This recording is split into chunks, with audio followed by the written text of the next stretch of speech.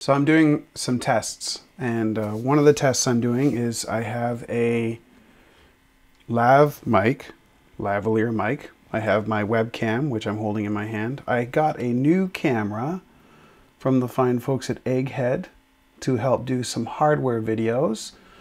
An awesome stand to put the camera on. A pair of lights. I'm only going to use one today because I need to sort of get a feel for how everything looks. And yeah, so I'm giving a go on doing hardware videos. Oh my goodness.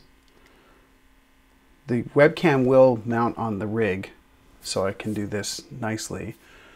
But first, let's just take a look at what I bought from Elmwood Electronics last week. I haven't had a chance to mess with it. So first up is I actually have this pre-existing item, which is a incredibly tiny OLED display that I had bought thinking I would be able to simply mount using some manner of, let's see if I can get it to zoom in. No, I don't know how to make it automatically zoom in, but we'll just kind of go like this. No? Anyways, this little tiny OLED display is for a project I'm working on for a company called Miniatureland. And it has 14 pins, as you can see, and I'm trying to figure out how I can make that work. Well, the folks at Elmwood and I had a discussion. I came by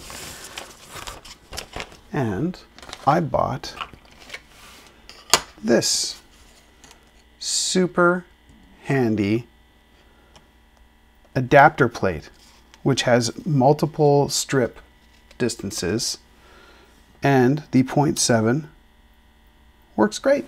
So I'm going to use solder paste on this to mount this OLED display on here. Use some header pins on one bank here so that I can talk to it. And then I bought a new soldering iron tip because my soldering iron's tip is all messed up thanks to not taking great care of it. So that's gonna get installed today. Oops. Ooh. You ever wonder if your table is level?